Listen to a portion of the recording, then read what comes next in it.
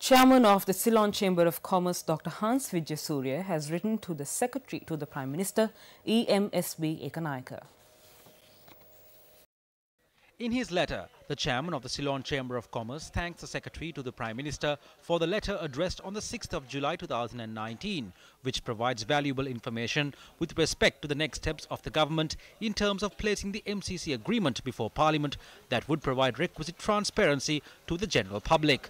The letter added, quote, "The Chamber concurs that the MCC project office in Colombo, in collaboration with the Chamber, had on several occasions solicited private sector inputs with respect to the development funded through the MCC grant," unquote.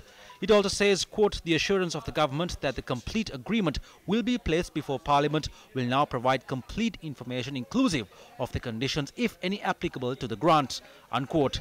He says the communication dated 3rd July 2019 from the board of the Ceylon Chamber of Commerce was with the sole intent of obviating the space for misinformation and speculation. The board of the chamber also wishes to state that communications from the chamber have and will always be non-partisan and sincerely reflective of the imperatives that need to be addressed in the greater national interest. The letter concludes saying, quote, "It is duly noted that your letter of 6th July addressed to the chairman of the chamber has been released to the media and that accordingly the information provided by you on the captioned subject has been made available to the public already. Please note, therefore, that the Ceylon Chamber will not be releasing this communication to the media," unquote.